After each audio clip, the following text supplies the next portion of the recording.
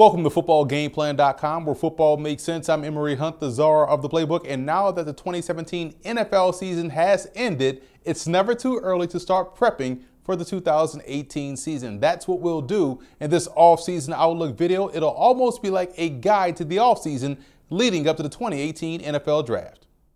One of the NFL's oldest and most proud franchises is coming off its worst season since 2003 when they went 4-12. Since then, the Giants have won 2 Super Bowls and only have suffered through 3 losing seasons. This year, we saw a lot of things that contributed to the 3-13 campaign. The Giants' offense could never really get on track, which was something that started very early in the preseason. The offensive line was an issue in the beginning part of the season, but got much better in the latter part. There was also a host of injuries to key playmakers such as Odell Beckham Jr., Brandon Marshall, and Weston Richburg, just to name a few. Second-year head coach Ben McAdoo was relieved of his duties, as well as longtime general manager Jerry Reese. And if there was a positive side to this season, it lies in the fact that the defensive line played strong throughout, and toward the end of the season, the running game started to surface in the Meadowlands. The Giants have a lot of free agents to take care of this offseason, and here's a look at some of the interesting names on that list. To me, the offensive line got better as the season went on, and I think guys like DJ Fluker,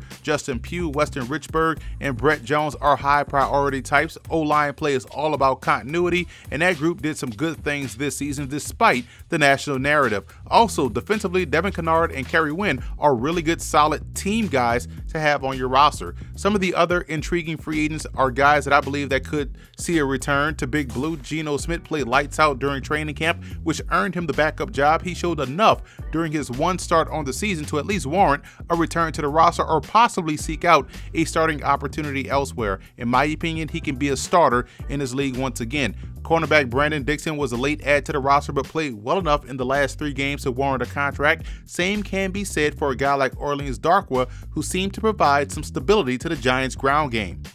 Offensive lineman Brett Jones is a versatile interior lineman that's capable of playing either guard or center. This year, when he became the starter on the inside, you saw the run game begin to improve. Jones was able to carry over what he did in training camp into the regular season and looks to be a high priority free agent for the Giants this offseason.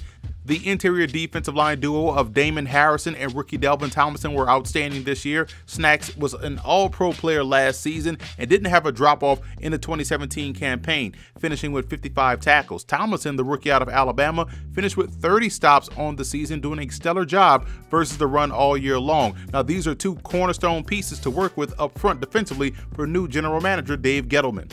Here's an early look at some of the Giants' pre-free agency draft needs. I still feel like the Giants need a home run hitter in the backfield. Right now, they have a collection of good backs on the roster, but no true threat at the position. Cornerback could use another high-quality ball hawk with Eli Apple situation, and also the age of Dominic Rodgers-Cromartie bringing some uncertainty on the outside. And it also may be time to select a quarterback high in the draft, as there are some quality ones to choose from in this draft class. Or do the Giants roll with the current depth chart that they have for this season? I think adding talent and depth at offensive tackle could supersede all of these options depending how free agency goes. With the new GM in place and David Gettleman, he has a lot to get in order as Big Blue heads into the offseason. The good news is that this is a team that was in the playoffs a year ago, dealt with some injuries in 2017, and still has a lot of those 2016 pieces on this roster. In my opinion, this is not a rebuild situation, but a reload and refocus type of a job for Gettleman.